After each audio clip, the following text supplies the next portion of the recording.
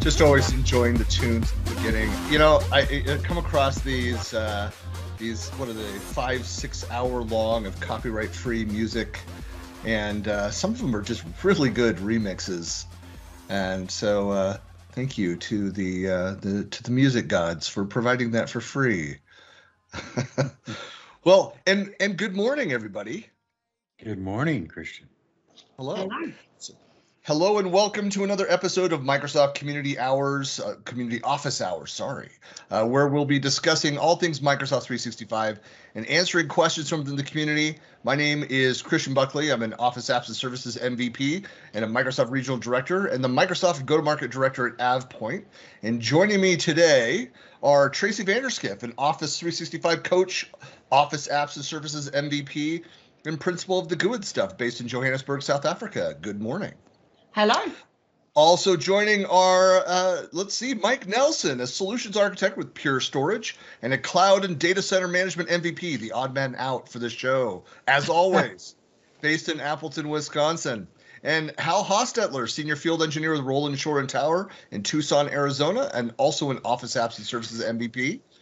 And we will have a little bit later, Neil Hodgkinson had an overlap, so Neil will be joining late, and Sean will try. He's away from the home office and will try to get back in time to join, but we'll excuse him. No excuses for Mr. Eric Riz. I don't know what he's doing this morning, but no thank you cards, no reporting in. So is the odd man out here, as you call it? Am I just here for eye candy? Is that it?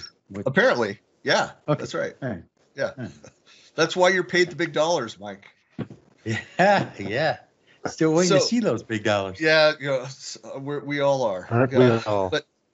But for our program today, so we're going to be going through and reviewing the latest Message Center updates. Any juicy tidbits today, Mike? Of course, Christian. Okay, all right. What would a week be without it? Hey, I don't want to do all this additional spend on this fancy theme music for the lead into your segment without, that additional spend. What, you're sitting there going, That's right. Yeah. I was trying to copy exactly what you did. You said, I need to have some music like this, and then that's what I did. Yeah. Wow. Disclaimer, please. Yeah, but so that we're going to do that, and then we're going to jump in with questions to the community. And yes, and we have our official disclaimer here. I'll share that on screen. Yeah, I do that. No animals, children, or mimes were harmed, although we all want to harm the mimes. We do. So it is with great restraint that that does not happen. So anyway, anything else going on, Tracy? Were you going to tell us? Were you going to get on and do a little soapbox? Or are you going to talk about? I was, but now you're excluded from that because there's a circle of trust, and this is you. I'll just send Hal a private email afterwards so that you never ever become part of my conversations again. That's right. So for all that, Tracy was going to. She made the statement as soon as she said it. She said, before we were recording, she says, "Well, since we're not recording, I'll share kind of my thoughts about a topic." And so I hit record. And that's why people don't confide in you, Christian. That's right. That's why I can't train my dog. It's why my children are all, mentally messed up. I've shared this, I know, with some people before, but a couple of years back, I have 4 adult children, and we were sitting around having a family discussion and having some fun. And I said, let me ask, how have I, your father, messed you up? With all of my jokes, my pranks and stuff on you throughout your childhood. So nobody just kind of laughed it off like, "Oh, Dad," or everybody sat and went,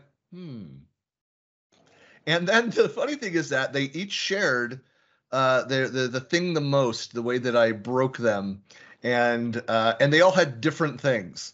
And as an example, my youngest, who just got married, he said, this is back in 2018. He says, "I'll never be able to hug my future wife." Like, Oh my. why? He said, because my practice with him was, come here, give me a hug, give me a kiss, good night, whatever. As a little kid and all the way up through his teens. He's like, "No, you're going to tickle me." I said, "I'm not going to tickle you." He's like, "You're going to tickle me." I said, "Get over here right now." Stern voice. And so he would come over and I would bear hug, pin his arms, and then bury my face in the crook of his neck. And then just breathe heavily. And he'd start freaking out, tickling, it's a freaking, and I'd say, whisper words, "What's wrong? What's wrong, Josh? What's wrong?" And he's just like, freaking out. And so every time somebody, and I thought, I was like, "I wouldn't mean I broke you. You can't hug somebody." And I watched my in-laws as they were leaving to drive back to California. My mother-in-law goes to give Josh a hug. My wife and I are watching from down the hallway. And she goes to give him a hug, and he goes, and he flinches. And that's how you broke him. And that's how I broke him. That's terrible. Permanently scarred him. Permanently scarred him. Yeah. I did. Well, now I'm going to have to tell my therapist about Christian as well, which is something painful. My love has permanently scarred my child. So, yes, that's right. Wouldn't call it love, though. Well, something. Christian is a strange person. He really is. He's Strange quite is unique. such a nice word. Yeah. He's we unique. have. We call him unique. So, and just we have like Hans. I know if you got a question, so we've got a segment in front of it. Feel free to type it here. If anybody's watching the live stream, feel free to type away, ask the question. We'll, as soon as we get to the questions, we'll add it right to the top. And so with that, Mike, you want to take us on the wild journey that is the Microsoft Message Center? The wild journey. Okay. Sometimes. Yeah. Yeah. So this has been a week of like massive updates to timelines. Once again, for some reason, they're shifting all the timelines. Everything's kind of getting pushed. Everything's, it's in true Microsoft fashion. Everything, instead of adding a whole bunch of new content or new features like they used to do, now it's all about pushing all the existing stuff, right? So, but there are a couple things, new features that have come out this week. Can I have a pause here, Mike? We are being joined by the venerable Mark Rackley, Chief Strategy Officer at Pate Group and an Office Apps and Services MVP. So yet another Office Apps and Services MVP based in Harrison, Arkansas. So Mark, thanks for joining. Hey, thanks for having me. I just saw Tracy was on, so I had to join. Thank you. So that I've got someone on my side because of the sicko Christian. Yes. Oh boy. That's right. All right. So Mike, back over. We're just about, Mark, to start with the Message Center updates. All right. So in the feature confusion department at Microsoft, PowerPoint Live, okay, you actually get a present to Teams function from PowerPoint for Windows. So you're in PowerPoint for Windows, and you now have a button that's going to say present to Teams, and it'll automatically present whatever you have in PowerPoint. Makes sense, right? The issue that I have with this is the requirements. They actually list a bunch of requirements. One is, the obvious stuff. Latest Teams desktop app installed, latest PowerPoint installed. You have to store the presentation on OneDrive for business or in SharePoint. And you have to, this one is like, I can't believe somebody actually took the effort to put this, but you actually have to join a Teams meeting before clicking present in Teams.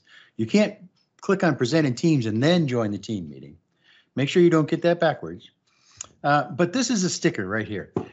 You have to be using a O365 E3, E5, or 365 for government license. Now, this is a button, okay? And it's a button to just basically take what you have in PowerPoint and put it up in Teams. Why do you need a specific license? Why is that? If you have Teams, why can't you just, and you have PowerPoint, why restrict this just to these licenses? That makes no sense to me. Are there other restrictions on other? I mean, I thought E1 and F licenses, like you had the ability to own a meeting. Is that not correct? That's probably no. I don't know that. I mean, maybe someone else does. But the point I'm trying to make is, it's just a button that allows you to take something in PowerPoint and put it to Teams. Why is it that? Why do you have to have that, pay that extra money? Why do you have to have that license to use that? That should be a standard feature in PowerPoint. Well, but it's like send a OneNote, you know? But you don't. Do you need PowerPoint? Do you need the PowerPoint desktop client, or is it PowerPoint online? No, desktop. Well, no. Well, yeah. You don't get desktop with E1. You get desktop with E3. That's true. I'm saying. Wait a minute. Wait. I don't have an enterprise license, because remember, you have standard and business plans as well for small business. But that means I won't have that, even though I've got desktop apps. That's correct. And not only that, but you can have Office 2019, okay? And that's, the latest PowerPoint. It doesn't say PowerPoint 365. It says PowerPoint 2019. So I can buy 2019 and I can have a free Teams. Why can't I present to that free Teams? Well, so my point, Mike, was that the license should be consistent with wherever, without that PowerPoint Live feature, that you can present in a team meeting, own or present. You should be able to do that. That should be available to you. So not just restricted there. So it's confusing to me is that I can create a team meeting and present in that meeting, but if I want to use this new feature, use that button, I have to have an E3 or E5 or BGCC. That's correct. So, yeah, that it should be one and the same. If I can, present content, from other license types, I should be able to have that available across the board. In my opinion, it's just another feature, like I mentioned, a feature, confusion aspect. It really is. This is akin to, this is when I'm trying to remember that one of the features where Microsoft has announced, this great new feature that comes out for mobile for Android only. And, yes. I remember when they made that announcement. Yeah. And I have another one. I have another one coming up. So moving on from the It's About Time department from Microsoft, you now have the ability. I know you wouldn't believe the amount of departments they have. So they have icons for all the departments? Yeah, I bet they do. But they actually now have in public preview a tool to migrate content from Google Workspace to 365. How long have people been asking about this, and they've been going to third-party vendors, and now Microsoft is suddenly saying, we've got this tool now, you can use it. It'll migrate all of your stuff into OneDrive, into SharePoint, and into Teams, right from Google Workspace. So I think this is awesome. I just think it took them way too long to get to this point. So, yeah, there's been many long discussions from the ecosystem, from the partners that have been in the absolutely space. Yeah, and they've had this for a long time. Yeah. They and the third parties have been making a lot of money off that, and more power to them, really. But Microsoft should have came out with a conversion tool a long time ago. Well, and also those that may be saying, so wait a second, 2 years ago I leveraged Microsoft and I did some migrations with some things that Microsoft had something available. And I know Microsoft has had other migration tools, but they've actually white labeled partner solutions for a number of years as well. Yes. Mm-hmm. And so what we're talking about is that now there's always the caveats with what Microsoft releases when they go and I'll use the word compete, but it's their partner ecosystem. But they go build in features that third-party solution providers have provided for years around that. It's generally not the gold standard of migration. Like, I don't know this specifically. I've not leveraged it. I don't know if anybody here has. It's just preview right now. It just turned public preview last week. So, but I'll venture a guess that it has a lot of limitations that the providers don't. I would bet, have. But I think some of the advantages is that it does more than just move a mailbox. Because you have some third-party providers that all they would do is move a mailbox from Gmail up to 365. It's saying it moves your OneDrive, it moves your SharePoint into SharePoint. So I'm assuming a lot of engineering on the back end there to get like Google Sites moved into a SharePoint and all that other kind of fun stuff. So. Yeah, that's, so I've personally not done migration. I'm not in that line of business. Mark, I don't know if you guys have done any of those from Google Workspace or the Gmail side of things, but A couple, not many. yeah, but in generally, speaking about migrations, they're a very iterative process. So a word of warning to anybody looking to go and make that move, and hopefully you realize you've been around long enough to understand that you're not going to use any magical tool and move 100% over a weekend and you're up and running with something. It's going to be moving chunks bit by bit. You've got to do the mapping. You've got to figure out what other customizations, whatever connections to other line of business applications, other systems, workflows, other automations that have been built that can really slow down that process. And then you get the fun experience of unknown reasons why huge portions of your environment failed to migrate over, and go and figure out what happened there. But migrations are a lot of fun. So moving on, since Christian has taken up all my time talking about migrations. You have as much time as you want, Mike. Come on. No, I don't. You keep telling me that, and then don't. off air, he yells at me for taking too much time. Just so everybody knows that. That's right. So this is coming from. Yeah, this what's is some of coming this? from. I oughta. Boy, All right, this is coming from the style. This is coming from the bad idea department, and this ties in with the one that we had earlier. It's an unfortunate department name, by the way. Well, it is a Those bad idea. people don't get promoted. They never get their full annual bonus for some reason. That's right. That's right. So all whiteboard storage, which I've used quite a bit. I actually really love the whiteboard functionality they built in there. But all whiteboard storage now will be by default in OneDrive for Business. So you can no longer store it locally. You can no longer store it in OneDrive. You have to store it in OneDrive for Business, which, as we all know, does not come with many of the Office 365 plans that are personal.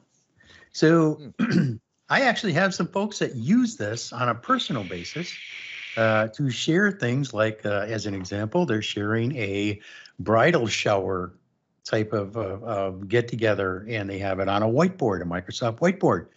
Well, they'll no longer be able to do that. Starting October of 2021, all newly created whiteboards will be stored as files in OneDrive for Business. So you can, all of your existing whiteboards in OneDrive and in files have to be moved over to OneDrive for Business. Bad idea. Flat out bad idea. But that's me. Yeah, I wonder what the reasoning is for that. They give no reasoning. Because it is a very popular tool set. Yeah, one of those things that make you go, So moving on, you got to go to once again, let me just point out, it was the bad ideas department that put that feature forward. So it was. Yeah. And the bad idea, you know what's right next to the bad idea department? It's we're going to need a bigger boat department. Oh, okay. And yeah, we need a bigger boat because now you can access files offline in mobile, which means that your team's mobile app will now allow you to access files even when you're offline, which means that all of your team files will be stored locally on your mobile device, which means you will need a lot of memory on your mobile device. But will it be a selective sync issue, though? I mean, I can't imagine they're just going to stick everything. Yeah, I totally, yep, you're absolutely right. It's simply select the files you need access to, and Teams will keep a downloaded version to use in your mobile app. However, how many users do you know that just check the box at the top that selects all the files inside of a Teams channel? No, Mike, I just don't see end users being that irresponsible. I just can't envision that. So, yeah. Yeah, I'm totally wrong on this, Christian. You're right. You're right. Yeah. Oh my gosh. Oh, Happy all Monday. right. That's going to Yeah. be, man, you got to prep the support team for that. Wow. Yeah. It's called job security. Why are you complaining? I mean, It's true. more bad ideas. Come on, more bad ideas. Yeah. Yeah. The larger boat division works. We're going to need a bigger boat department. Works very closely with the bad idea department. So, yeah. Exactly. And All also right, with the people don't get trained in companies department. Yeah. A lot of those things aren't issues if people get trained. Sorry. Yeah. Tracy, people don't need training. People, they get the whole Because Office it's 365 thing. Intuitive. It's intuitive. Like an iPad. Right. Exactly. All right. These next two things are related, and this is coming from the TIL department, which is today I learned, for those of you that are not socially adept to, the whole abbreviated acronym language that's used out there on social media. Anyways, I didn't know that there was such a thing called config.office.com. Anybody use that? Does anybody use config.office.com? I think I have once. Okay. Name's familiar. So it's really kind of interesting. I didn't know this existed, but it's related to this next item I'm going to talk about. But this is basically the app's admin center. This is where you can create policies and see different things about your services and be able to look into the apps, manage the applications that are available. Didn't know this existed, but it's related to a correction. And yes, Christian, I am making a correction to something that I previously stated, because it was something that it was like, trying to figure out how that would work, right? So last week, if you remember, I mentioned a change they were making about being able to look at users' feedback to Microsoft. Right. And I don't know if it was you or Neil, maybe it was you, that actually said, well, will they be able to see who submitted that feedback? Yeah, I did say that. Because you can get into is it anonymized? Right. Is it right? Exactly. And what I found out was that they have a field that says email that's submitted, but it just comes back as redacted. It has the word redacted in it. So it's like it's there, but they present it to the admin as the word redacted. I have no idea why. I don't even know why they have the field on there. I mean, if it's redacted, if it's going to be redacted every time, why have it there? But they're saying the only way that you can configure that is to go through this config.office.com, and you have to configure a policy in order to allow your employees to provide feedback. So that's how I stumbled onto this portal, which is kind of cool if you go out and take a look at it. But I had never known it was there. I'm suspecting that maybe with an E5 license, you can then change it to actually show the email address. It could be. But if you think about it, Tracy, I bet that since that field is there, it's there to the point that you can go in and you can find out, because it's just masked. That's all it is. It's just got that term redacted over the top, kind of like the big black marker, it goes over the top. Mm-hmm. Yeah, I think what we should do is we should start a rumor that there's a very secret E7 license where all of these issues are resolved and that you have Uber control. So anything like we question, like the logic of doing this or it's extra steps, it's like, well, in the E7 license, it resolves all of that. It's the magic license. That should be the pro license. Is it E5 Pro? Totally different. Just Now Microsoft 365 Pro just takes care of all your problems. Now we're going back to the whole Teams Pro discussion. Don't get us started on that. Yeah. That may have been my intention, was to kind of Yeah. jab that. Yeah. But that is it for the 365 Message Center and updates. Thank you very much. And now That's right. back Once to again, Christian. there is nothing else that was announced through the Message Center. Nothing of any great import. Nothing you need to read through and pay attention to, according to Mike. So Again, I'm only given so much time. And, I have to say that I can only do highlights because everything, literally updates. Everything, like I said, is updates. It's like, well, we moved the timeline for this, we moved the timeline for that. We misspelled a word in our original posting, that type of thing. Yeah. But I can point out all of them if you like. there There's on that point. I mean, there about the moving timelines, and there was an effort. You remember this? So I know, Mark. You probably recall this, where with SharePoint, at least in the Jeff Teeper world, said that we're kind of slowing down the rate of information out there, that we want to be sure that we know when it's going to be released before we then start talking about it. We don't want to get people excited. And it seemed like, an effort for a while by Microsoft across product teams to only talk about and only promote those things which were getting ready for preview or they're moving forward. And we seem to be, kind of slipped back into talking about things and getting people excited. When is this going to be available? Well, in early 2022, that feature we think will be available. It's like, why are you talking about that right now? Why are you telling us this information?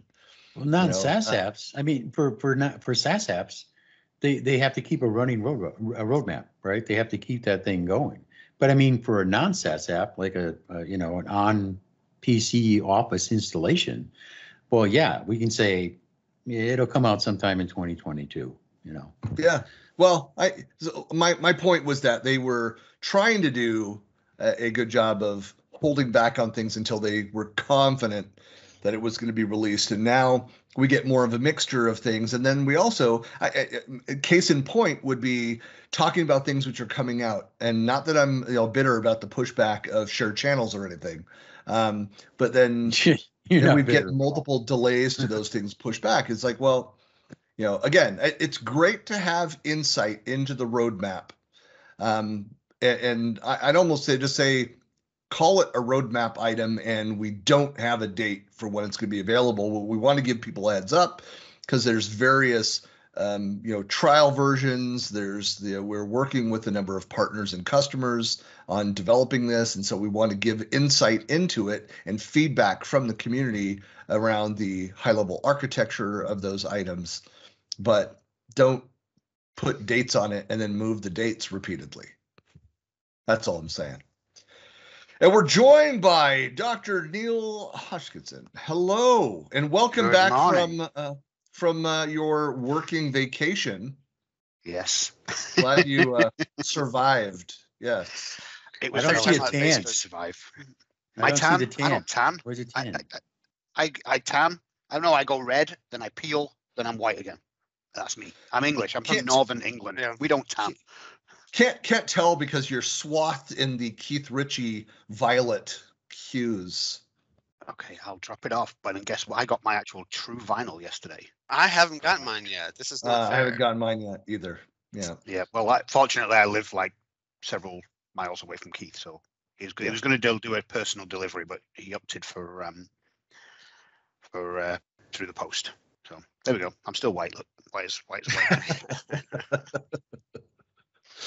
Well, excellent. Well, we're ready to jump into questions, and we may have Hans may have another question for us. Didn't see that he posted one yet, but I'll add that in here, maybe the second one if he responds here. So let's kick things off with question number 1 from Anju, saying, I'm able to record a PowerPoint presentation on my Microsoft Teams, but my video isn't getting recorded simultaneously. Please help. Record a PowerPoint presentation.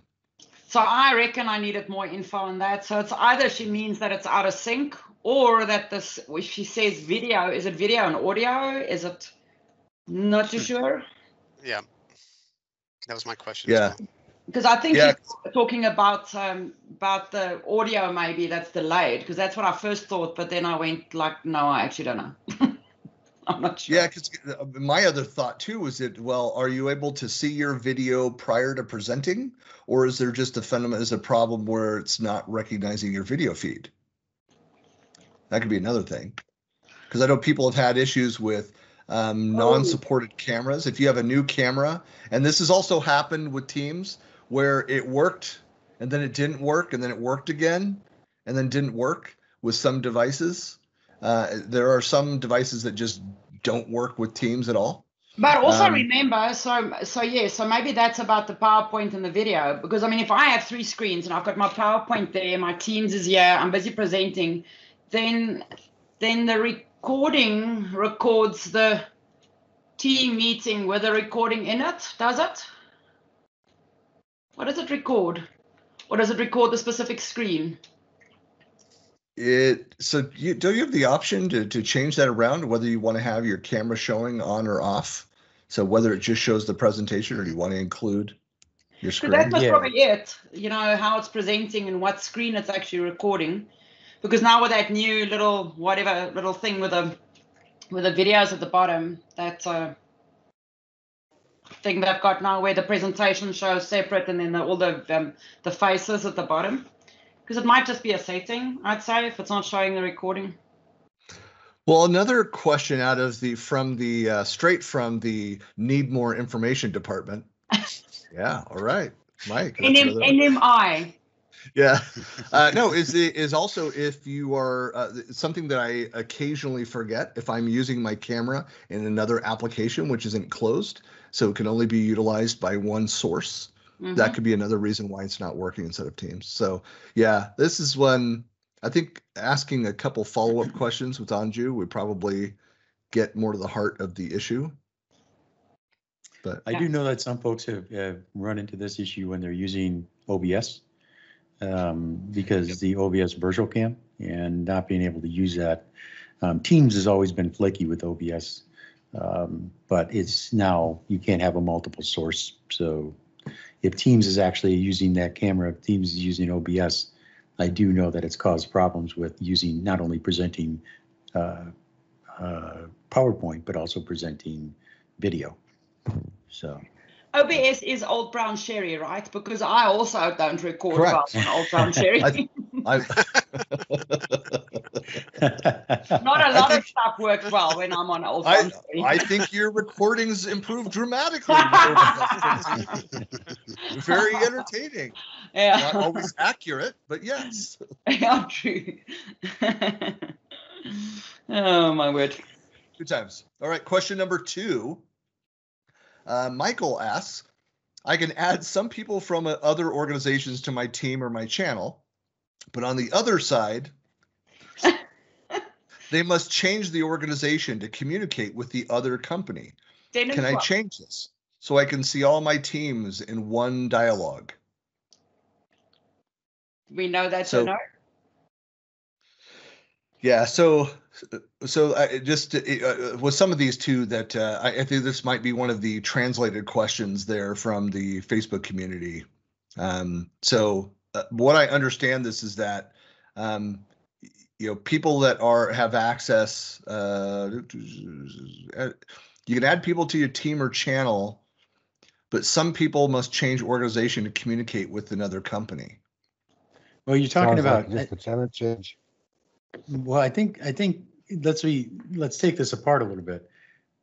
He's saying he can add guests, right? Yeah. So from his aspect, he's talking about adding guests. Yep. But then he's saying from the other side, I have a feeling that it's from the guest side. Yes. So the guests that he has added to Teams, you go back to their side, that guest, and that guest cannot communicate with people inside of his org because they are a guest.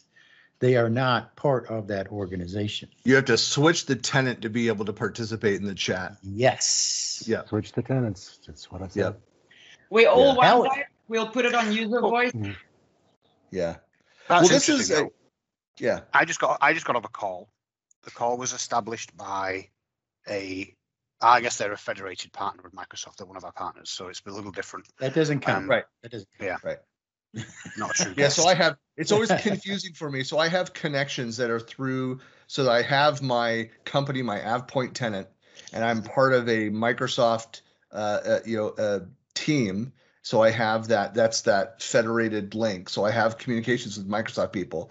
I also have over a Microsoft tenant that they do a lot of external collaboration through. But I'll have some of those same contacts in both locations. And so I'll see a notification and go up and drop down and see that there's notifications in the other tenant. And sometimes, which is not frustrating at all, like the same conversation, and they'll forget, and they'll chat with me on the same conversation thread, but in those two different locations. So it's not the same. Let me clarify. It's not the same, threaded conversation. It's the same topic in two different places. So I have to patchwork quilt it together when I'm looking for the full story, the full conversation. But I'm sure that happens to nobody else. Definitely not. Just Yeah. you. No, just you, Christian. Has anybody gone in? Somebody mentioned this a while back, but it said like Microsoft has the tenant switching. So the true tenant switching, not just switching between guest accounts, but the tenant switching on the mobile device. And somebody said, well, I'm just going to run an iOS emulator on my desktop with that app and have Teams and have it all in one place, there on my desktop, and just leave it running all day. Has anybody tried that? I've heard about it. Never, No. like you have never tried it. Like, Why would Sounds like why so would much you effort want to that? me.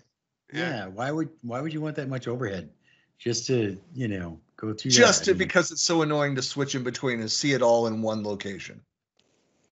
Because you could then, in that view, leave it open and see all of the various guest networks and multiple tenant logins all from one screen, and the notifications that pop in.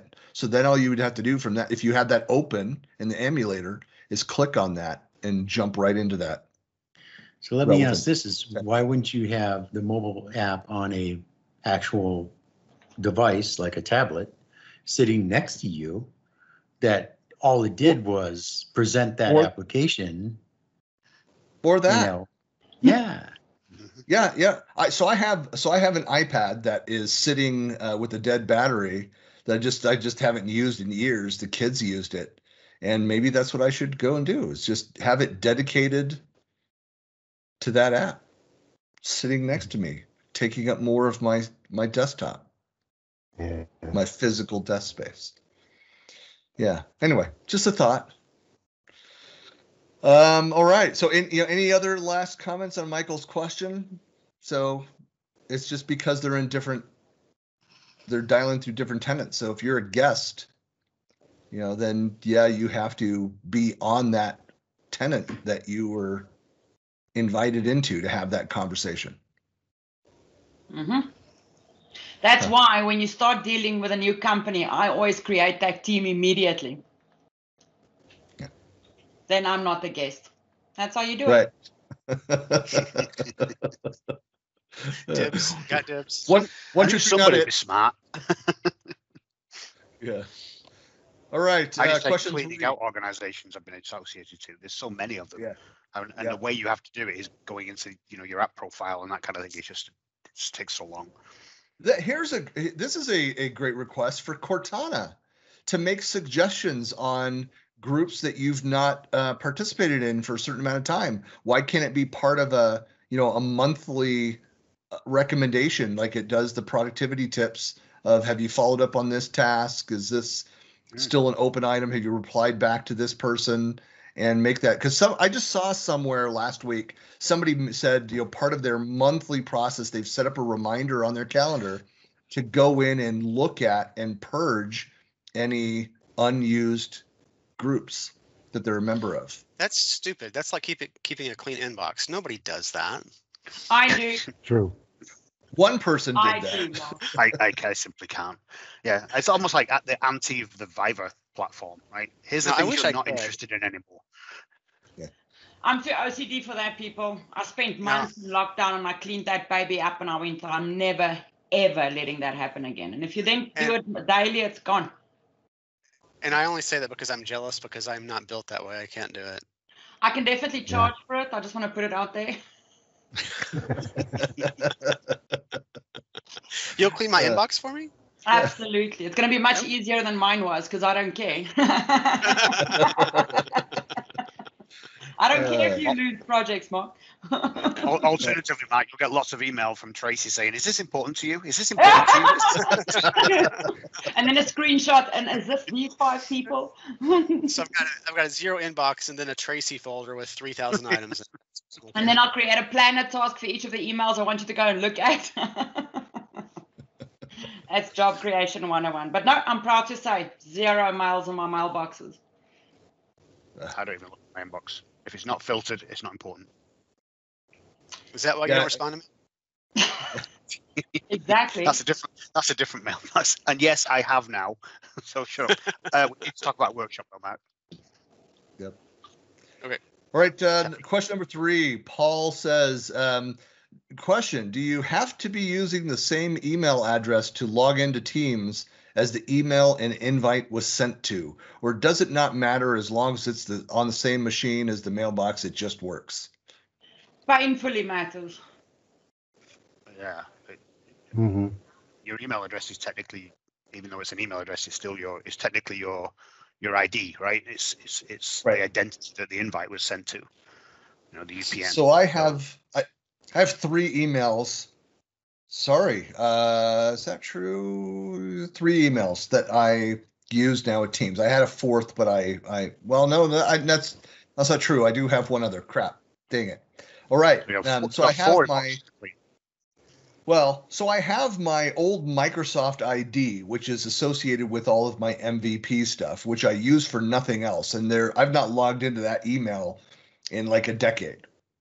Then you have my former now company, my community work, that's all done in my MVP. Most of my activities are associated with that and my personal tenant and all that, which is Collab Talk stuff. I have my AvePoint tenant. I have my Microsoft community login and tenant. I had 2 other systems that were customer logins. These are not guest networks. These are full logins to that. So I often get meeting invites to my Microsoft ID one. I don't want it spammed, so I'm not going to talk about it. I have to that old ID that's only used specifically for my Microsoft Tech Community login, which is annoying as hell. The fact that I can't associate it with another email and log in there. So if I click on a link, it opens it as a guest every time. I have to forcibly read a Microsoft Tech Community article only via, if I'm now actually Edge browser is able to differentiate. So that's my default open of any link now is in Edge browser because it at least has figured that out. It knows who I am with the multiple profiles. But other applications, it'll open up incorrectly and I can't read it.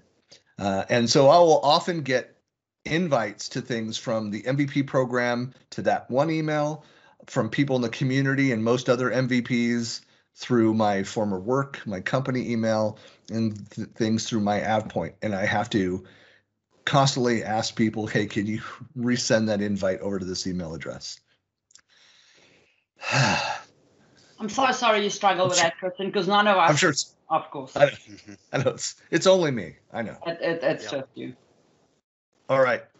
Question number 4. Jan asks, how can you preset Teams breakout rooms so even before the meeting starts? Is that available yet? Yep. But you've got to set it up as the meeting starts. So I couldn't find any way to set it up before the meeting actually opens up. So you have to actually start the meeting and then you can set up the rooms as people. So you can even start 15 minutes early, set it up, and then as people join in. But you can't create a meeting and before you even hit the start button and preset those. So that's the feature. Microsoft has talked about that, but I just don't think it's available. I don't know if it's a user voice or if it's a roadmap thing. I have to go look at. But there's been discussion about being able to, at the point of the time of creation, to also set up breakout rooms. So that's good feedback. Yeah.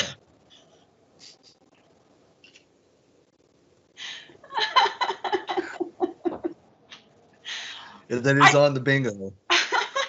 Microsoft bingo to always take a drink there. Oh. Is that your North Star? Can you just stop already? All right. Let's see. Okay, question number 5. Ashik says, how can I get a link to SharePoint lists form that can be shared with public? i.e. we can copy a link to the SharePoint list form, but how to change to the privacy settings to public? Nope. Yeah, Yeah, not I doable. think, That's Tracy, why I it's think you MS responded to that one. I think you responded to that one, Tracy, over I on actually Facebook. did on Facebook. Yeah, you got to use a MS form. I mean, unless you want like a extranet environment, but that's not truly public. So MS So what you form. could do, if you have any dev skills, and you could do it fairly easily, is you could do an Azure static website, which is essentially free.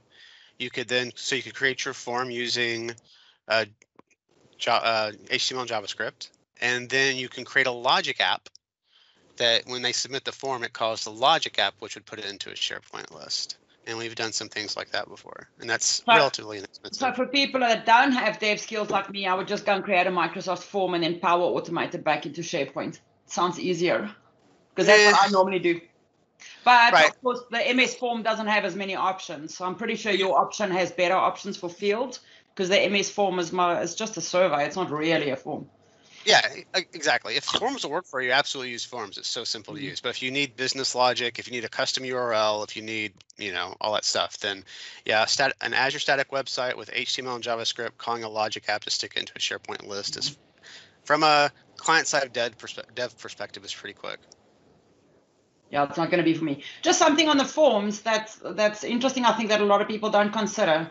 Your MS Forms data doesn't sit in your tenant necessarily in your country, because it's shared data centers. So I always warn my customers, especially now, like say with GDPR or with POPIA Act now in South Africa and stuff, got to be very, very careful of using forms if that data center doesn't sit in your country, because there's guidelines around that. So, and there's a lot of people doing crazy stuff with forms just because it's easy to do, like my supplier vendor application form or my bank details change form. I'm like, hell no, it's not supposed to be that. But no, it happens, eh? Are there any other, this is just kind of a broader question on that point. Are there any other of these kind of smaller services, these sub-services that are also handled data differently than your primary Microsoft 365 data? It'd be interesting to have like a Matt Wade-esque, mapping of where your data is depending on the services. Go look for it. There is a site where you can go and check it out. But I know that Stream was at some point. Of course, that's changed slightly now. But Stream was also a shared data center. Same as Sway, which I don't know if any of you use Sway. I use Sway. But I'll quickly go and look and see if I can find that. That'd be a great resource to be able to provide. Yeah, if you could find that, Tracy. Because I didn't know that about forms. I just assumed it was like everything else. When you have your designation of your location, the residency of your data, that was true for any of those other services that you utilized. If that's not the case, there needs to be a mapping. And I like overthinking like the warnings and stuff, but in countries that have a lot of regulations around the data residency, are there warnings when you attempt to use a system, the service like forms that may not push data to your country of origin? So I don't know what that user experience is like. America, which is all one bucket. One language, one bucket. I don't know what the big deal is. Sorry. I like the Parks and Recreation where Ron Swanson's over in the UK where he's trying to buy something. It's like, here's $1. It's like, we don't take that. It's like, of course you do. It's American dollar, finest currency in the world. Tracy, I found that link for you. You should be grateful to take it. Apparently it's in America anyway, so for most people on this call it doesn't matter. Right. That's right. It works for us. It works for us. The link I just put in the chat, if you scroll down, it has the list of all countries where Microsoft 365 is available, and you can expand each individual country and see where each specific service stores its data. Oh, wow. Awesome. And for most of the Americas, it's the US, except unless you're in Brazil, because Brazil has its own data center. Right. And I will paste that over into the Facebook live stream as well. And it will be, the link to this will also be in both YouTube and out on the blog post later this evening. So excellent. All right. Sridev, number 6, says, I want to migrate my PST file into Office 365 or Exchange Online. How and what is the process without using a migration tool? It's easy. It's no. Fairly simple. No. Well, okay. I thought For you those could. who would rather do yes, then there is Yeah. this is what you do is you go to, in your Outlook client, you go to File, you go to Open and Export, Import and Export, Import from another program or file, and then you pick Outlook Data File. Now that's if you want to import it. I would prefer, however, the way I do that is to do File, Open and Export, and just simply open Outlook Data File, point it at the PST, and then it's there. It appears over in your nav pane. You can drag and drop stuff at your leisure. Doing it that way also preserves things like date and timestamps, which have a tendency on an import to get messed up. Yep. And it's fairly Exactly. simple and quite straightforward. I've done it dozens and dozens and dozens of times, and Yeah. there you have it. Bringing the PST back into your inbox is the right thing to do because you don't want it as a separate PST, and if your mailbox is big enough, so that whole drag thing would be the better approach. But yeah. The one thing you can't do is, I put a link in the chat window, you can't do it if you've got an OST file, right? You cannot do that. You have to convert it to PST first. OSTs are offline store files. They belong to IMAP and Exchange accounts, and they are completely dead. They're simply there for you to look at. They cannot be used as storage mechanisms. They are volatile. They disappear. If you happen to damage one, particularly on a Microsoft Exchange account, you simply delete it and it rebuilds. It is an offline copy of what you have in the server.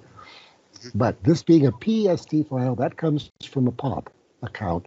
And the only way to deal with that is that you either import it, or, as I say, the preferred method to me is you simply open it and drag and drop stuff to your heart's content into wherever you might wind up needing it. That way the contents of it doesn't wind up in your online mailbox, because likely as not, there's a bunch of stuff in there that you probably don't need.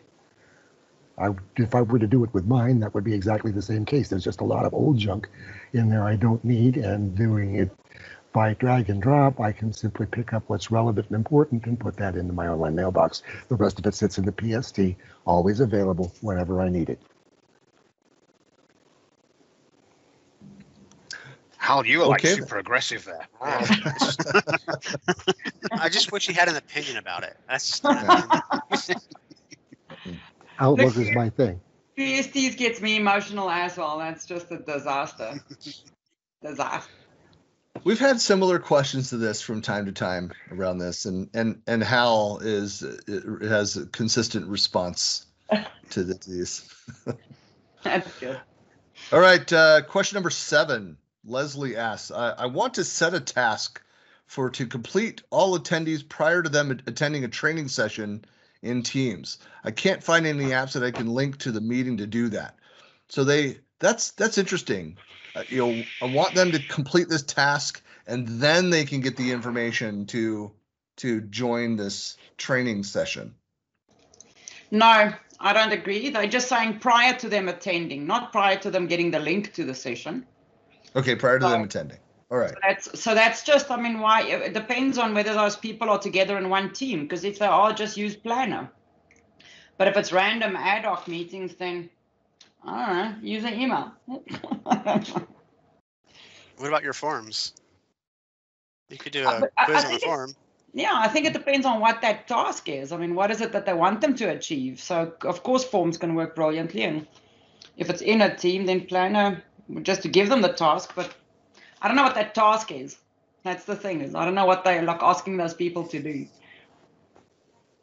I'm saying, but if you could start it with a quiz and forms, and then you can have a flow, create a planner task, or do whatever is next after that, or give them the information after they've done it. So that might be a simple way to at least start the process. But again, yeah, more information would be helpful here. Yeah, so something like that, if they complete the quiz, if they have more than, 85% correct, then it flags it as complete. If under that response, if less than, then they you'll have to do that over. But once they hit that level, then it's complete, and then you can get a notification of those individuals that have completed that, and then you can automate or manually send them the invite at that time. So then the admin would only have to go and look at the list and see everybody that's completed it and only invite those people that have completed the quiz to the training. Yeah. Yep. If you're talking about hundreds or thousands of people over time, then you can go in and do more of a automated method for that. But if you're talking about your team of 20, 30 people, and then having that one manual step, not that big of a deal. Just depends on what you're trying to do. Yeah. Otherwise, you need like to go down the full-fledged enterprise learning platform kind of scenario. Right. Which, if you remember, used to be one of the Fab 40 templates back in the day. Yep. I remember that. Oh, Huh? I remember that. So, of course, everyone on this call is old. All right. Empathy is Question all number great. 8. Yeah, it's all great. Somebody just presented a picture. That was the Facebook birthday sharing of photos, and they shared a picture of me that and made a comment. And there was me with a couple other people, and it said, "Everybody looks exactly the same." I'm like, no, no, I do not. It was I have to be 10 careful with years ago. Facebook. I just got out of Yes. jail. 30 days of Facebook jail. Yeah, that's right. I'm a bad man, apparently. I just keep on missing what it is that you're bad about, and that really upsets me. So I keep on seeing the afterwards, like, oh my word, I'm back, and I miss what it is that got you kicked off. And I mean, that would just make my life so interesting. But obviously, Well, got to like I'm work not on going to the say it. algorithm. I'm not going to say it in this public forum, but if you hang on the call after we cut off the live stream, I'll tell you what I did. I'd love to know. Yeah, He the made the live mistake of stream question. is, yeah, it is live streaming inside of Facebook. So Yeah. That was Be when we careful. killed the live stream already. It was We're my choice already- for inappropriate. we're already all flagged somewhere on a list because of hanging out with an ex-con, an ex-Facebook con. Yep. Yeah. All right. Say, wait, ex-con, how did you guys know? We do operate as a Facebook work release program, so that's why Neil's required to do a certain number of hours with us before he's truly free. That's also called diversity and inclusion. Just putting it out there. I'm on parole. That's right. All right. Question number 8. Tadek says, "Hey, while I'm logging into Teams, I only see a white screen. Is there anybody who has the same problem as me? What is the solution? I've uninstalled and installed the app again, and nothing changed." So I must admit, tried there's it for days the where I different wish machine. I just saw a white screen in Teams. I know. I'd It's a like blessing. that I know. Sometimes a blessing. button. I have no So I I think idea. guess it's my fine, question but- is, did they say desktop or client? Have they tried to, if it is client, have they tried different, if it is web, have they tried different browsers? Is it, are they in a situation where they have to be VPN'd into their network before they can actually use it? Just a lot of different questions to ask. Yes. Yep. And yes, I've seen that particular thing, and it was Teams on the back end having a tummy ache, and I waited an hour or so, and it started working after that. So Yep. Yeah. that is always a large thing. That's why we suggest try a different machine or a different browser and Yeah. wait an hour, because Yeah. Teams has tummy aches from time to time. Yes, Hey, Todd. my number one response when I see that it has issues is to quickly go out to the Twitterverse or other sources and scan and see if there's something bigger that's underway that's happening. Unfortunately, it's happened a few times in the last month or two. Especially in the education space. I mean, that group like had some serious hiccups with that for quite a couple of days. So, yep. Yeah, I know that SharePoint and Teams have been targeted by hackers. You know, you can't have this kind of immense growth and then not see that as a hacker's target. So there's a lot going on. All right, question number 9. Simha says, how do I restart or bounce the Azure Components Clusters VMs? This is somewhat of a confusing question, but I mean, it's called the Azure Portal, so or PowerShell, or the Azure CLI, or Cloud Shell. There's probably a dozen different ways that you can restart or Restart method. bounce. PowerShell's the Bounce. easiest way. Well, and then there's also the WAC, right? So you can go through the Windows Admin Center, and you can bounce clusters to the Windows Admin Center. So if that's what they're talking about, clusters in Azure, you can do that as well. So yeah, I guess it depends on what gives you the least administrative overhead, to use a classic terminology in a Microsoft exam question. I'm trying to understand, I mean, if they actually created these machines and they have the permissions to actually bounce these machines, how they would not know that they could use the method which they created them to restart them. So need a little bit more information on what they're trying to do and, what kind of permissions they have.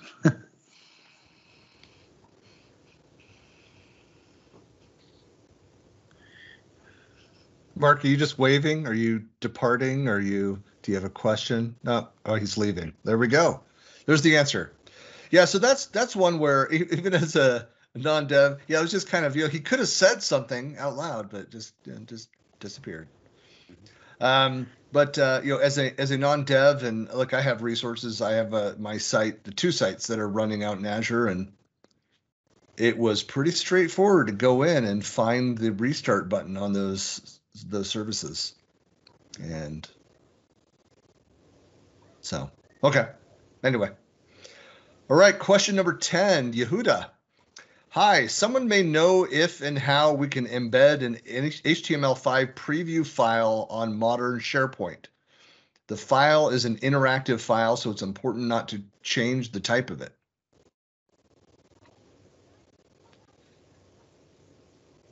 So embedding an HTML5 preview file on a modern SharePoint site.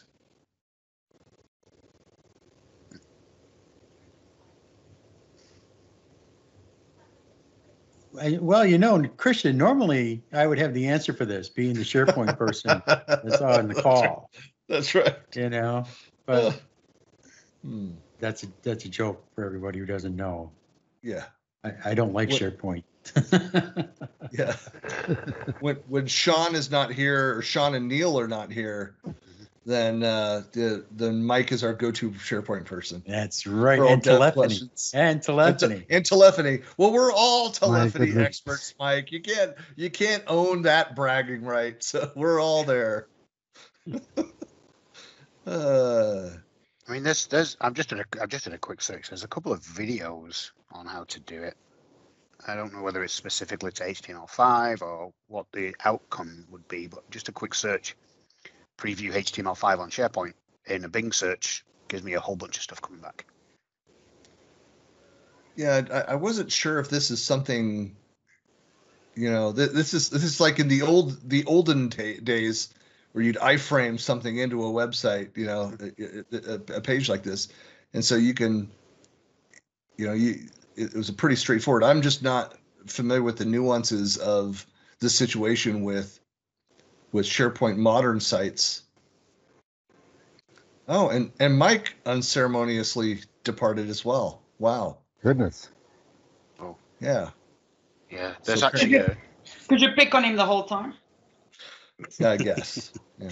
There's actually an answers.microsoft.com question on this, and the response from from Alex Chen. I don't know if you know him. He's been around for a long time as a moderator on that platform. Says it's not possible. But it's almost a year old though, so. But it is for online. For on-premises, it's still, you had lots of workarounds, but online, I'm pretty sure the creative folks can do it, but not out of the box. Yeah, it doesn't say whether it's online or, so it's too old. I wouldn't trust anything that's a year old. So if there's a discussion about it and somebody claiming, is that a Microsoft person, Neil? Yeah, so Alex Chen, I'll put the link in the chat window just for information if you choose to use it or not. But it looks a little old to me, and it doesn't say whether it's SharePoint Online or SharePoint on premises.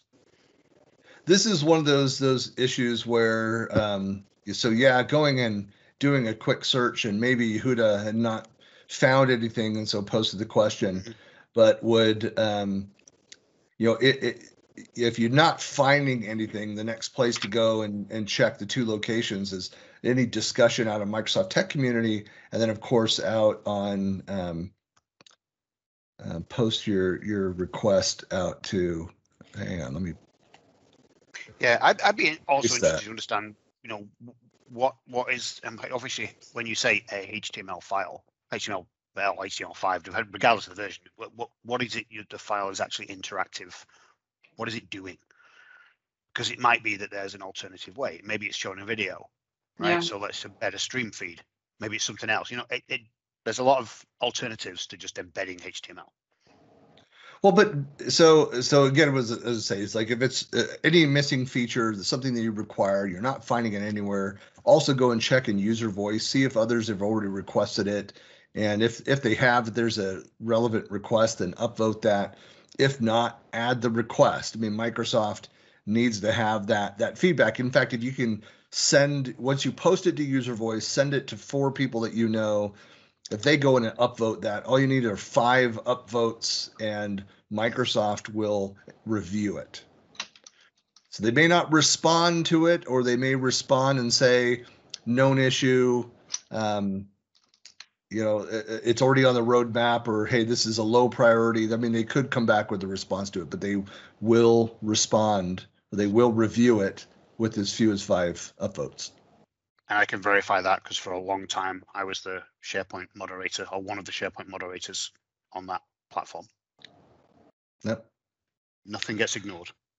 Nothing gets ignored. Microsoft is doing a great job at listening and reviewing. You might not be satisfied with the answer where they come back and say, there's little value in us providing this. So there are a number of workarounds. Good luck to you.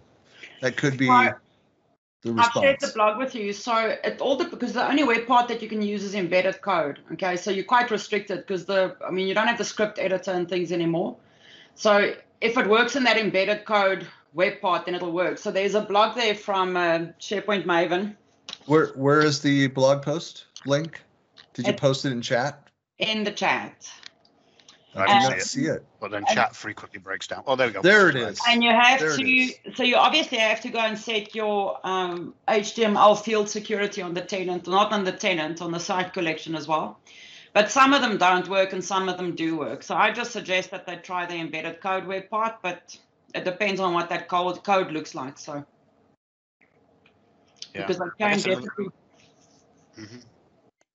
I guess another option you could, probably overstretching, but you could potentially do something with SPFX, use the framework. That's probably not. Yeah, it's probably too much work though for what they're trying to achieve. All right, let's jump to the next one. Question number 11. Claudia says, hello, can someone guide me on how to upload data from a URL that's on a website to a blob storage, please? It's a lot of data, so I can't download it to my computer. Please help. So to go from a URL, from a third-party site over to a blob storage container. Is it like it's a URL, right? Is it a link to like a, enormous zip file, or is she trying to pull something from another storage container that's behind that URL? There's so many. These are great questions. The answer is yes, one of those things, maybe. That's the kind of detail I can get to.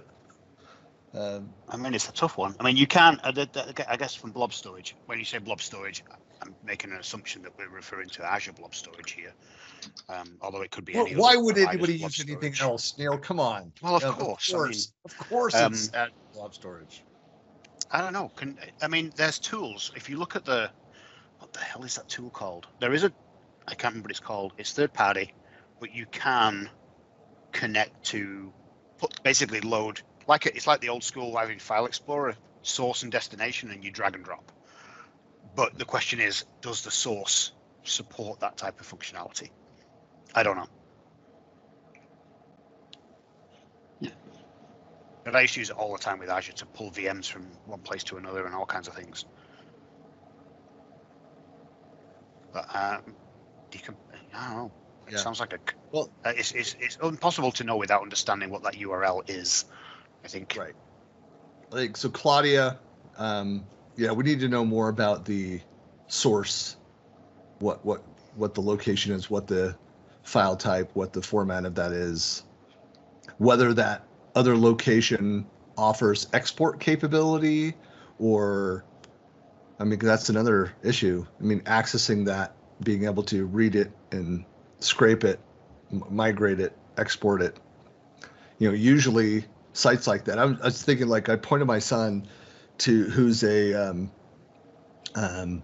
what's his major? I know he's a STEM kid looking at like the various weather sciences. Microsoft made these announcements about all this data that they're sharing that's weather related. And NASA has some different resources, things that are out there, and pointed him towards that. And that he's learning how to go and access some of that data and do some things with it. But that's the first thing I thought of. Like, I point him to these massive data sources, accessing that, getting that, pulling it down. How he was doing that, it was actually over in Power BI, was being able to point to that directly. But again, there was a utility, and the data was established to be able to link over and be utilized by Power BI.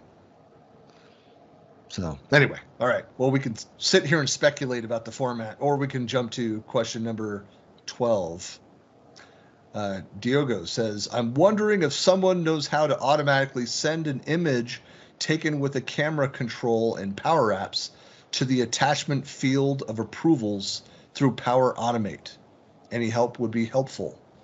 Help would be helpful. Yes.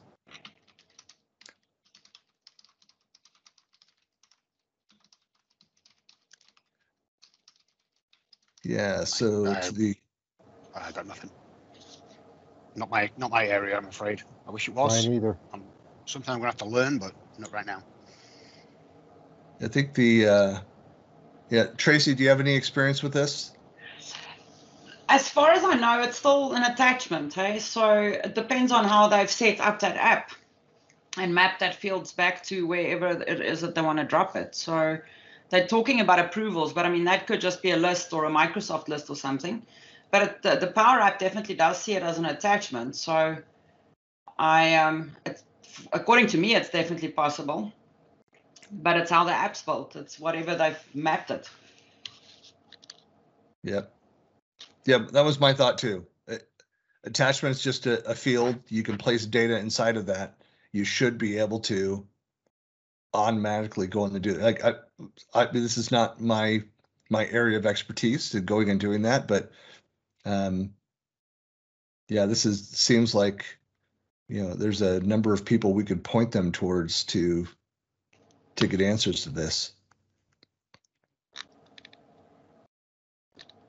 You know what? I'm going to let me take this as homework, but I'm going to forward it to a couple people and might get a response for next week.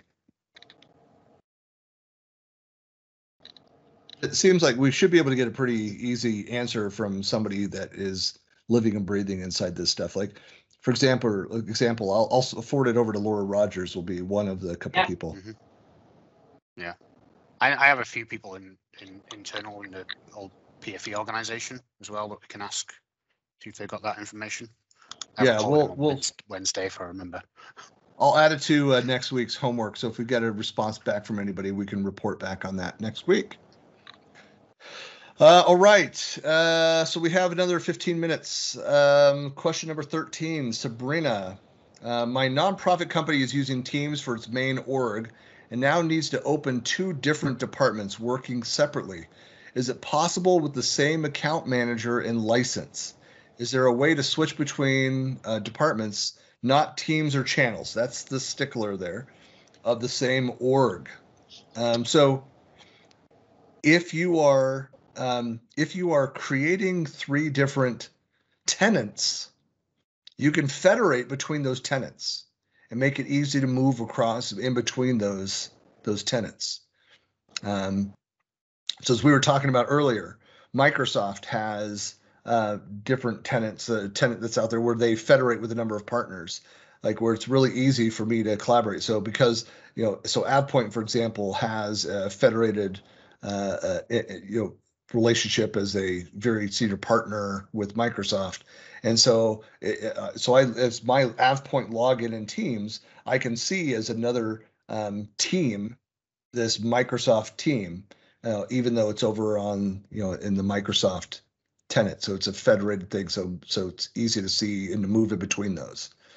I mean, most organizations, if there's not a reason for having the multiple tenants, you can have and keep separated the various teams on a single tenant.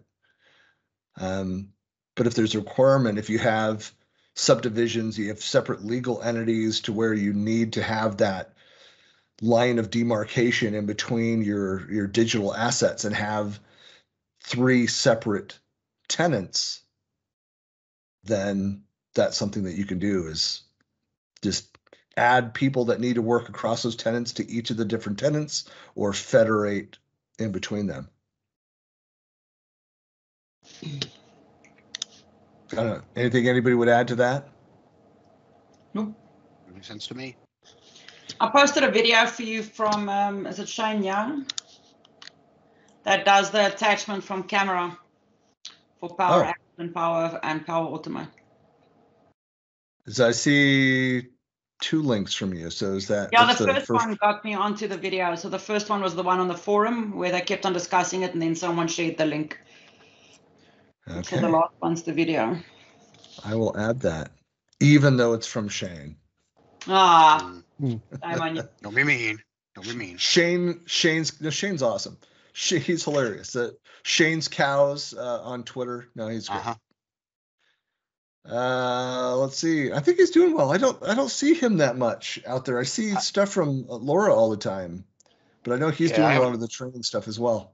He's very busy. I haven't heard from him in a long time. I think normally I only ever see him at when we would do in-person conferences though. Yep. But so it's been a long time. Used to the Shane and Todd show, but we don't see that often these days. Yep. Todd's over at Simpraxis now, and I think just he's with Mark. Yep. Oh, cool. So yeah.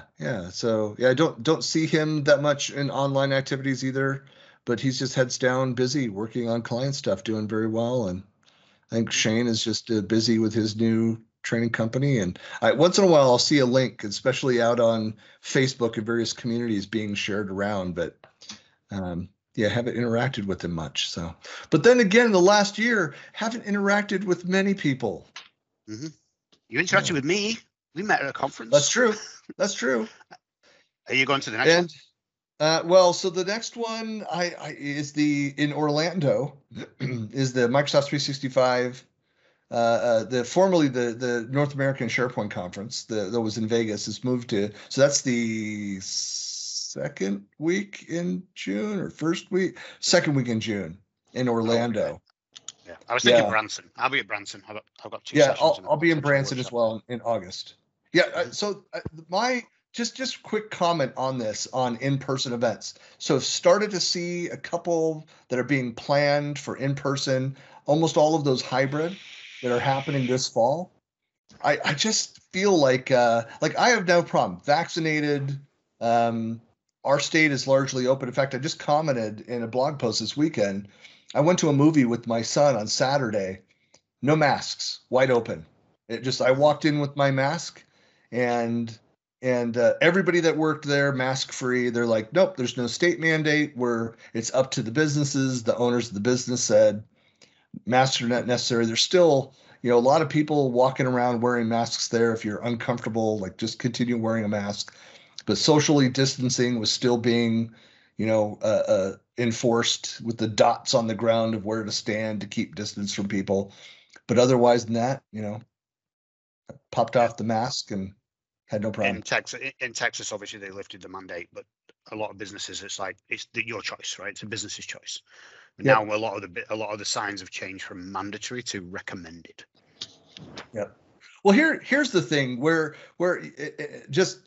sorry, gonna go political here just for a second. It's like, regardless of your feelings on the effectiveness of masks, if you enter a private business and they ask you to wear a mask, you have to wear a mask.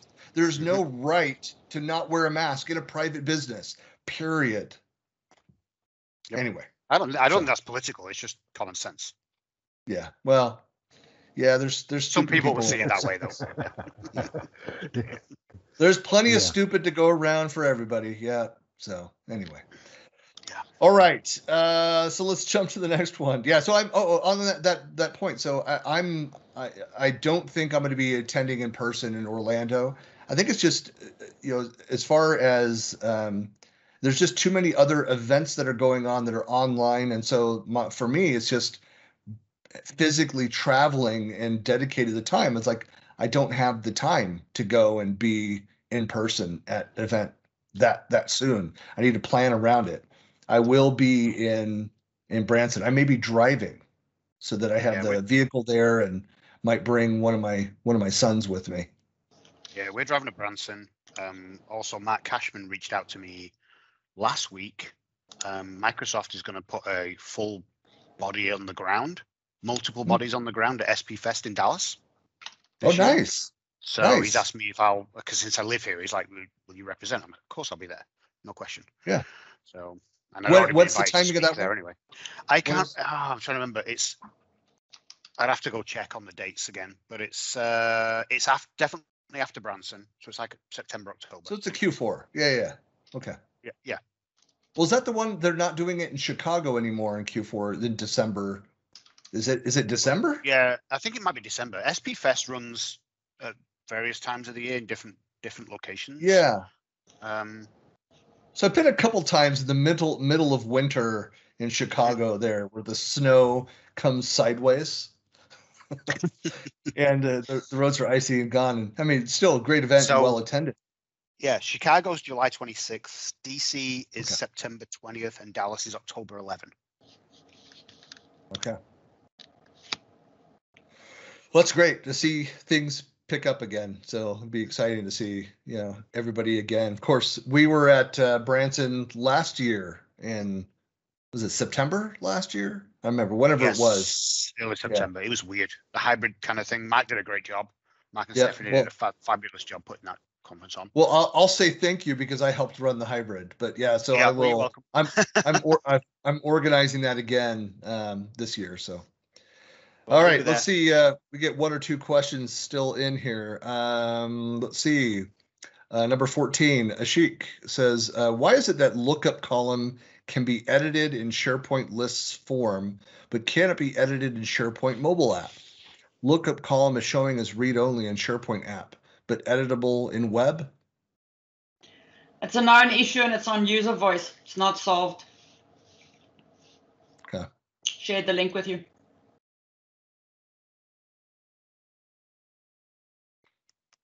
So still the case. I even saw it recently. Someone mentioned it. So it's definitely still lying on user voice. There's two different ones.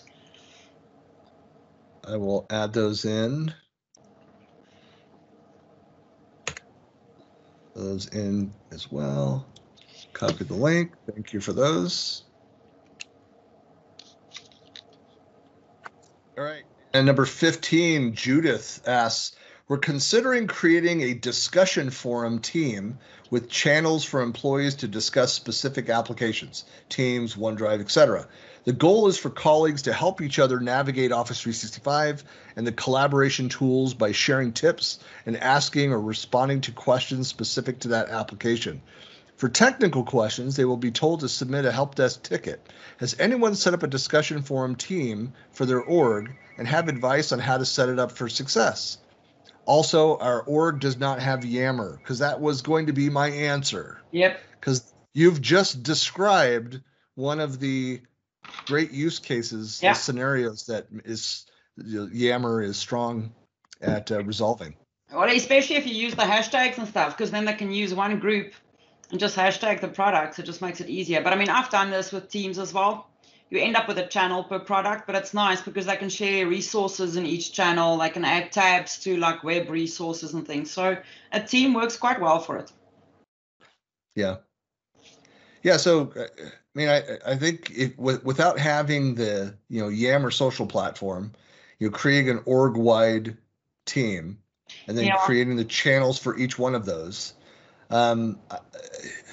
Again, it's not the best. It's not going to raise the visibility. It's not going to be the same as using Yammer for that. But yeah, because there's a lot more curation that has to happen manually because of that, not having those other tools that are developed for this. And I definitely wouldn't do it as an org-wide team. Then she's saying they don't have Yammer. I bet you they do have Yammer. It's just switched off. But yeah. If it's a team, I wouldn't do an org-wide. I would do one of those, what do they call it, like public or something, where you can get a join code so that people can actually decide, same as with Yammer, because if you make that an org-wide thing, it'll be chaos. I think so. Well, it depends on the size of the org, but yeah, I mean, you've got different. Like in my company, it's not a problem at all. That's true. Well, if you have issues, you know right where to take those. Brom. Yep, to Brom. Yeah. So yeah, I mean, go ahead. To Tracy's point, Yammer's probably been disabled. It's not. They don't. Yeah, it won't. I mean, not if that. Well, obviously, because they're using Teams and OneDrive, so they've been told they don't have Yammer. You know how that works. They gotta like help their ticket come back and say, sorry, we didn't buy the Yammer license. You know that. Yeah. Anyway. Yeah, there's a lot of other things that you can do. I mean, again, depending on the organization, this is more of a, what do you want? What are you trying to do? There's things that you can go and do. You can create. I mean, you can utilize, like the tags capability so that you can come up with a naming convention for each of these to make it really easily searchable around each one of those. You could have like hashtag Teams tips, hashtag OneDrive tips, hashtag SharePoint tips, so that people can easily find and surface that information. So and you can leave it open. You may not force people to go and join it, but that if they do that search, they find more of this content or discussion happening around that topic and may find their way over into those channel discussions. So like with Yammer, I mean, because obviously it's typical. It's like everything else. I was helping a company yesterday with Teams, just a friend of mine. And she said she had like dreams about Teams last night, but good ones. But because they've for 2 years only used Teams to make calls and have meetings, they didn't know that they could do all the other stuff. But that's the same as with Yammer. It gets shut down quite a lot where people don't understand how it can be used. But that whole because I mean, it's also about bringing it in where they work. So I think they must push back and get Yammer, okay? Because if they have one group and they use those hashtags or like topics, right? I normally on SharePoint go and build a page with like 3 columns, and then I surface the specific hashtag in columns. So I'll say Teams, and but it's the same group, and then I add that page to the org-wide team or something. So you can actually scan through it and see the latest team stuff or the latest OneDrive stuff, even though it's one big group, because that also helps people that are new to Yammer, to quickly find something, but to actually see a focus per group, even though it's one Yammer group. So that works quite well, bringing it in on a SharePoint page as well.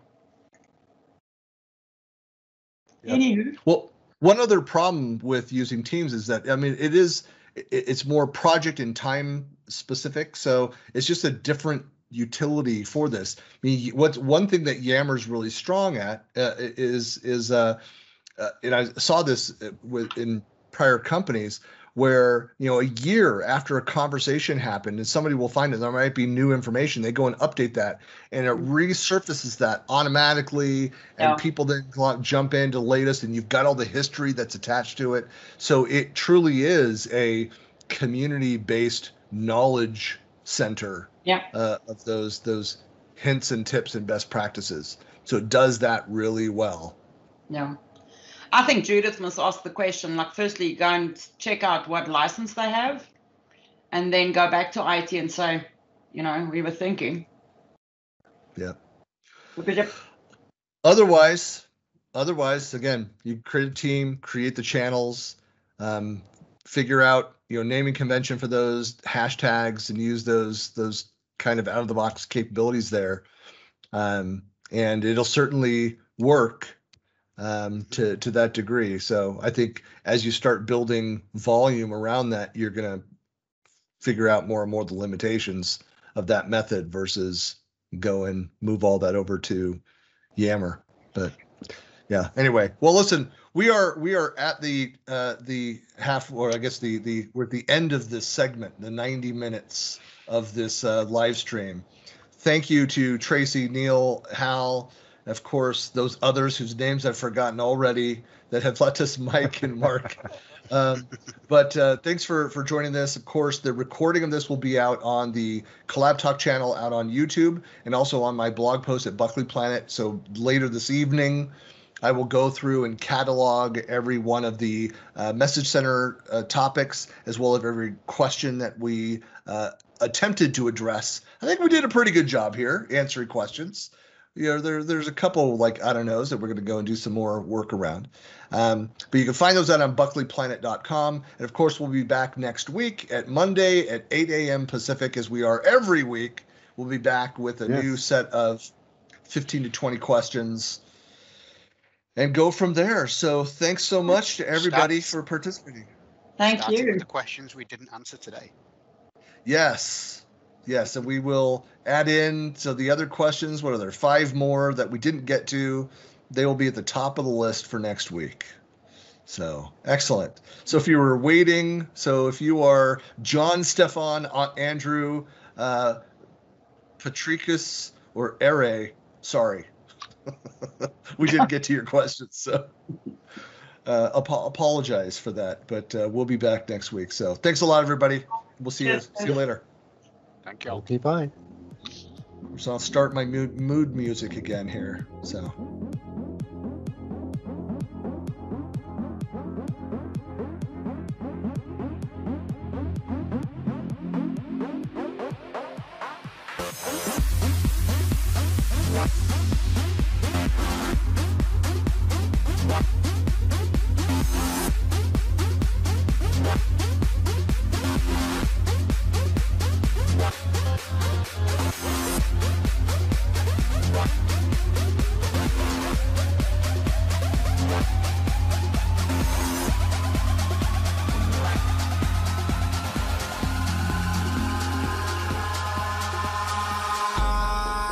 In the sky, gazing far into the night, I raise my hand to the fire, but it's no use, 'cause you can't stop it from shining through.